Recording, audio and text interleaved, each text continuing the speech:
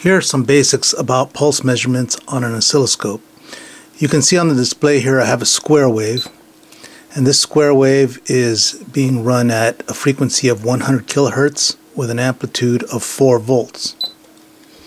So right here you can see that I have 2 microseconds for the x-axis time per division. So that means each one of these squares in the x-axis represents 2 microseconds. So the period, which would be from here to where it starts to repeat again, is about 5 divisions. 5 divisions times 2 microseconds gives me about 10 microseconds for the period. The on time, which was this pulse right here, is half of the period. So half of that would be about 5 microseconds, just like the off time is also about 5 microseconds.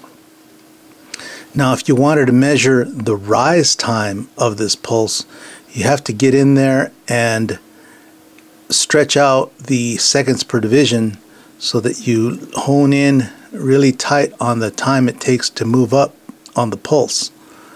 So you have to estimate roughly 10%, which is somewhere around here, to about 90% approximately here, and then count up the divisions in the horizontal axis from that 10 to 90%, and that will give you the rise time.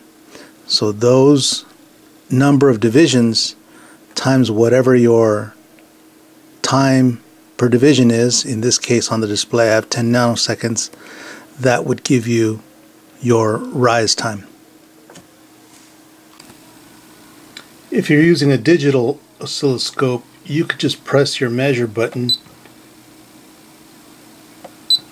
and the system will give you a rise time. On this one it's indicating about 42 nanoseconds.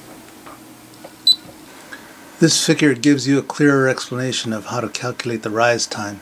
You can see the beginning occurs at 10% and the end at 90%. So the difference of those two time points would give you the rise time.